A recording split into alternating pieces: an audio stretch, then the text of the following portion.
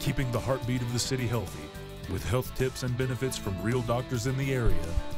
This is Health Help.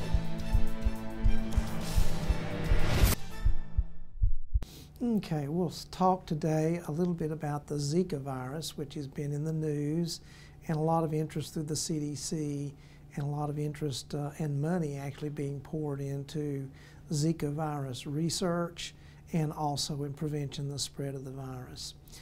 Zika virus is an alpha virus that is similar to yellow fever, chikungunya, dengue, and the West Nile virus that has been endemic throughout the world and passed through the United States a number of years ago.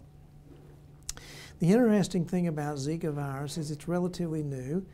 It began in Africa probably 40 to 50 years ago, and then in the last 2 or 3 years we've seen a large number of outbreaks in French Polynesia, and now moving into South America, into Brazil, and much of the Middle Americas extending up into Mexico and United States province of Puerto Rico. We recognize that for most people, Zika is an insignificant illness. 80% will not even know that they've even had the virus.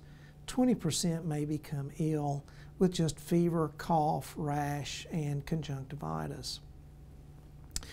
Where things get a little bit interesting with Zika, though, is in South America, particularly in the country of Brazil, there were a number of babies born with a condition called microcephaly. And microcephaly is just a failure of the top part of the brain to develop.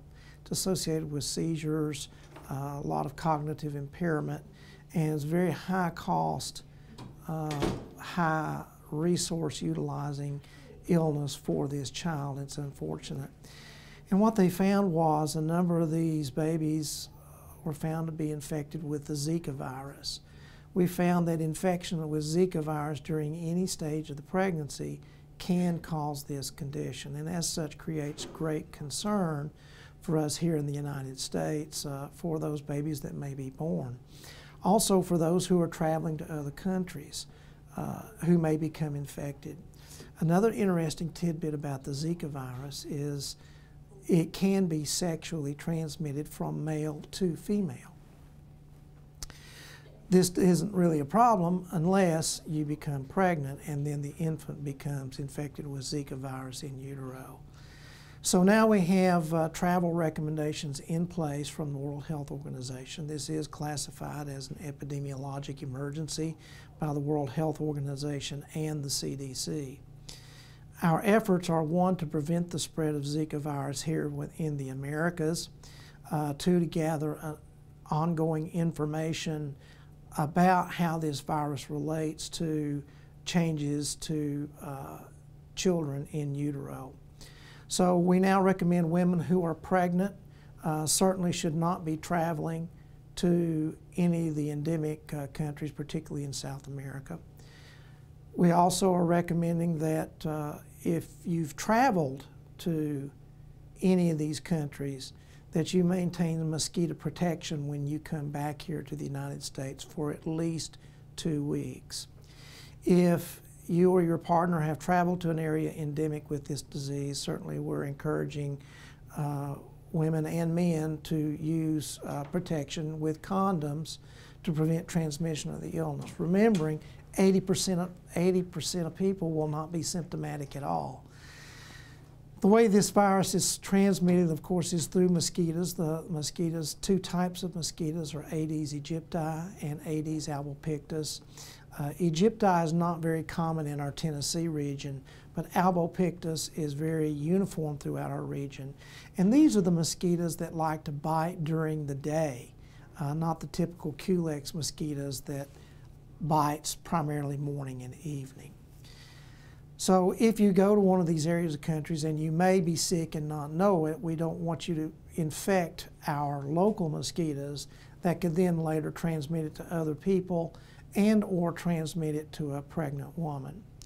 If you are a pregnant woman and you have had exposure and or illness either to the country or with a known illness, we are doing testing through the Department of Health to try to decide if you have been infected with the Zika virus, and then we'll want to continue to monitor that pregnancy for complications. So it's creating a lot of concern. There are a number of other diseases transmitted by mosquitoes. That includes West Nile virus, encephalitis, dengue, chikungunya. All these viruses are transmitted by mosquitoes. So it's important that we not only protect ourselves from mosquitoes for the Zika virus infection, but also to prevent transmission of these other types of mosquito-borne infections. Things you can do around your home that would be beneficial, realizing that mosquitoes in general do not travel more than about 100 yards from where they were hatched. So you want to reduce the habitat around your home. That can include emptying bird baths. Anything with standing water favors these types of mosquitoes that like to bite humans. And so you need to do a survey around your home every week, or particularly after every rain.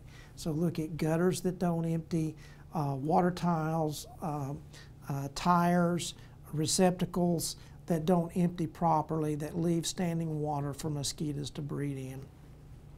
If you do have ponds and such as those things, there are natural bacterial agents that you can put in the water that will not harm wildlife, is not a pesticide, that will reduce the number of mosquito larvae within the water.